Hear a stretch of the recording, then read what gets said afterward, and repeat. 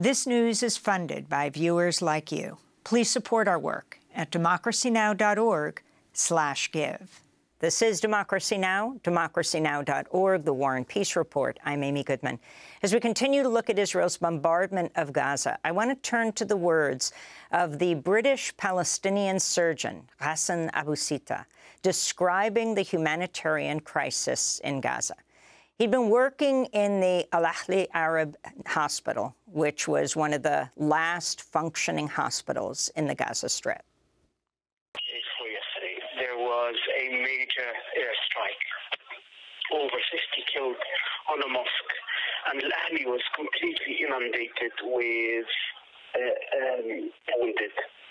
And we were operating all through the night. And by the early hours of yesterday morning, we had realized that we have basically run out of medication for the anesthetic machines, and we had to stop the operating room. We had finished. And that's when we made the decision. At the same time, in the early hours of the morning, there was heavy bombing all around the hospital, and really close to the hospital. You could feel the whole building being shot. And we were and it sounded like tank fire. It didn't sound like air raids. And so we made the decision that it was time for at least the operating room staff, since they're not going to be able to provide a service, to evacuate. And so yesterday morning we left, and you could hear the sounds of the tanks around the hospital when we walked out. And we literally walked all the way to Sarat camp in the central zone. We left, there were over 500 wounded needing urgent medical care, but needing surgical intervention that we could not provide because we'd run out of medication. The operating room could no longer function. And at the best, there were 2 operating rooms in it. We were always overwhelmed with the number of wounded compared with what we were able to provide. The British Palestinian surgeon Hassan Abu Sita speaking through his surgical mask in Gaza. We've been trying to reach people there, but it's the second straight day of a telecommunications blackout. This is only the latest one. To talk more about Israel's bombardment of Gaza, we're joined now by independent journalist Sharif Abdel Kouddous, produced the award-winning documentary The Killing of Shireen Abu Akleh for Al Jazeera's documentary series Fault Lines, and has reported from Gaza for Democracy Now! And other outlets. Sharif, it's so important to talk about what's happening there, even as this telecommunications blackout is happening. Also, the leaflets that are being dropped on Khan Yunis, which is where so many thousands of Palestinians have been instructed to go, to head south from northern Gaza south. Now leaflets are being dropped there saying they must move further south. Can you respond to this overall situation? Well, I mean, you have a situation where the northern part of Gaza, north of Wadi Gaza, and Gaza City itself, which was home to nearly 1 million people, is now a hollow shell. Most neighborhoods in Gaza City and in northern Gaza in general have been very badly damaged or destroyed. You have these armored columns of Israeli forces going in and tearing up the roads. Electricity, water, sewage infrastructure basically no longer exist. And, you know, there are reports that there's the smell of death is everywhere as an untold number of bodies are lying under the rubble. The UN estimates that about 2,700 people, including 1,500 children, are missing and believed to be buried under the ruins. And there's reports of the people that have remained in the north digging with their bare hands, trying to find their family members, and the streets have been turned into graveyards. So only a fraction of the people who lived in northern Gaza remain there, and most have been forcibly displaced to the south in scenes that are reminiscent of the Nakba. 1.5 million people have been displaced in Gaza. That's nearly double the number that were ethnically cleansed in 1948 and were never allowed to return to their homes. And many of these people are people who were displaced or their descendants from 1948. So we have to remember that 80% of Palestinians in Gaza are not from Gaza. They're refugees. So most of the Palestinians in northern Gaza are now packed into the south. There's no indication if or ever they'll be able to return to the north. The Israeli military effectively controls most of the northern area.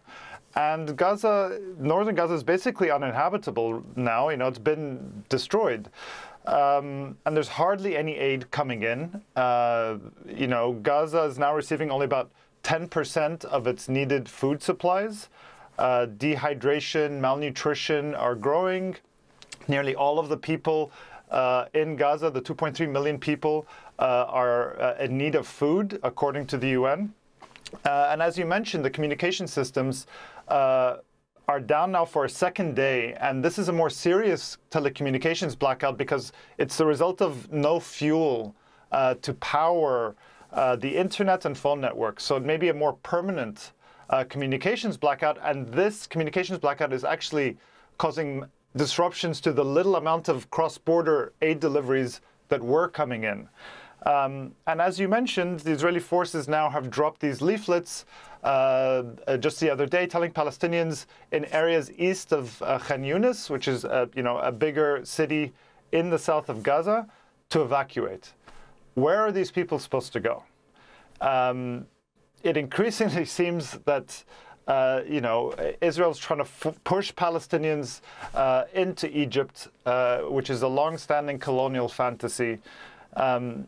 And, you know, there are plans that have been documented for this. That there's a document leaked last month from Israel's intelligence minister that detailed, a durable post-war solution for Gaza, which includes the long-term forcible transfer of Palestinians to northern Sinai.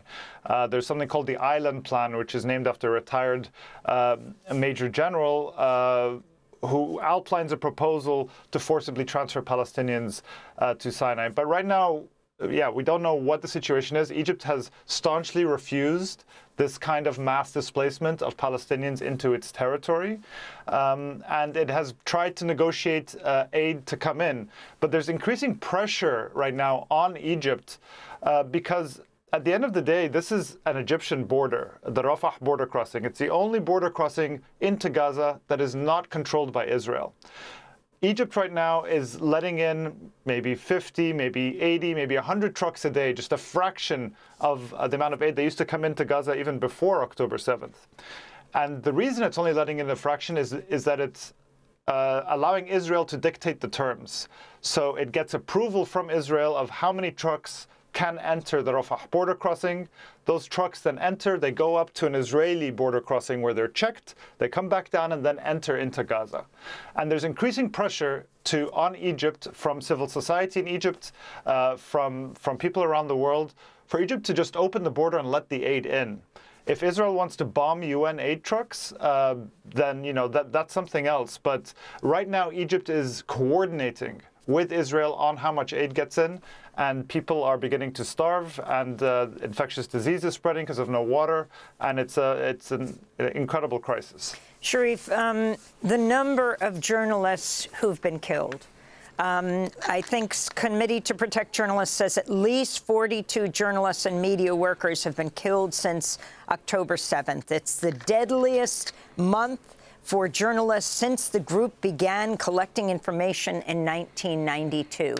If you can talk about the global response, the global journalist response, and then we'll talk a bit about the latest on Shireen Abu Akleh, who was killed not in Gaza by the Israeli forces, but was killed last year outside the Jenin refugee camp. Yeah, I mean, what can you say? I don't know what the number is even now. It's at least 35, maybe 40 Palestinian journalists have been killed in just over a month. By far the highest number of journalists killed in such a short amount of time. And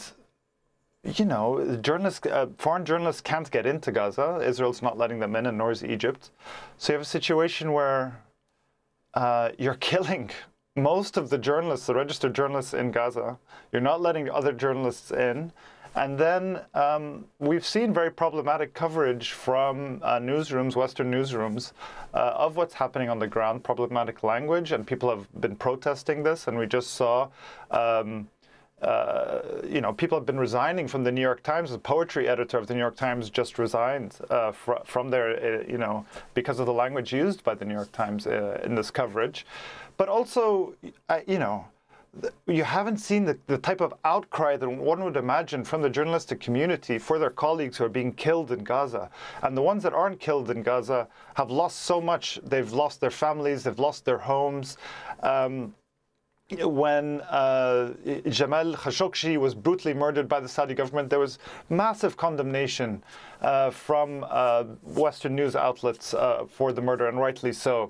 When Evan Gershkovich, the Wall Street Journal reporter who remains in prison in Russia, was arrested, there has been and still remains a massive outcry over his arrest. But we haven't seen the same kind of outcry over this record number of journalists, Palestinian journalists, that have been killed in Gaza. I think it's deeply, deeply problematic and reveals a bias that is being laid bare in many ways. And as you mentioned, Shireen Abu Akleh, when this all kind of the assault on Gaza began on October 7th, we saw people post on Twitter, on social media, kind of photos of Shireen, and just saying that, kind of wishing that she was around, that she was, alive to report, because she was such an incredible journalist and so needed in a time like this.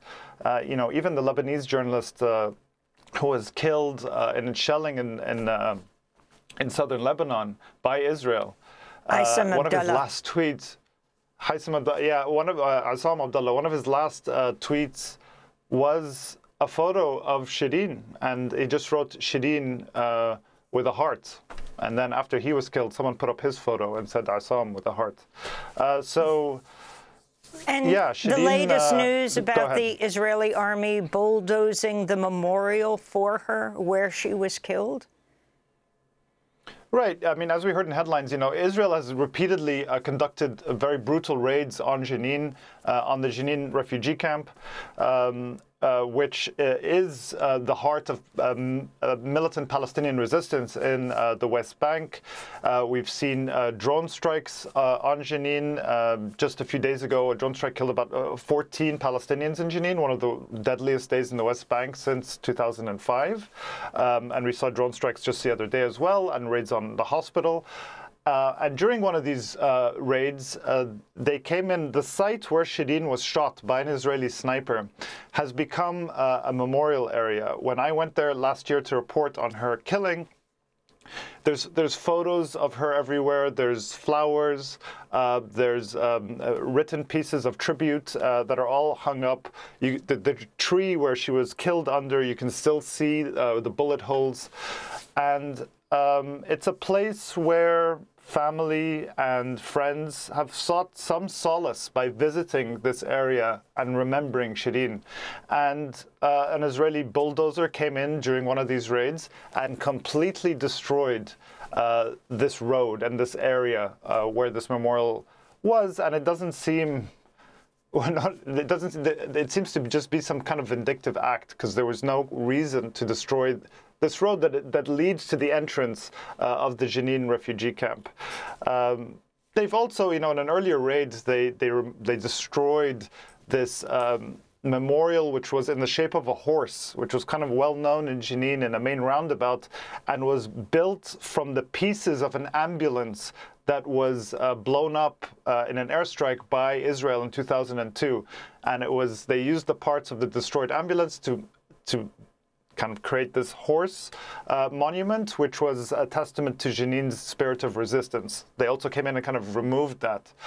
So there seems to be also an attack on symbols of resistance to Israel as well. Well, Sharif, we're going to ask you to stay with us. We're going to switch gears. Sharif Abdel Kouddous is a journalist who won a George Polk Award for the documentary The Killing of Shireen Abu Akleh for Al Jazeera's Fault Line series. Democracy Now! Is funded by viewers like you. Please give today at democracynow.org/give.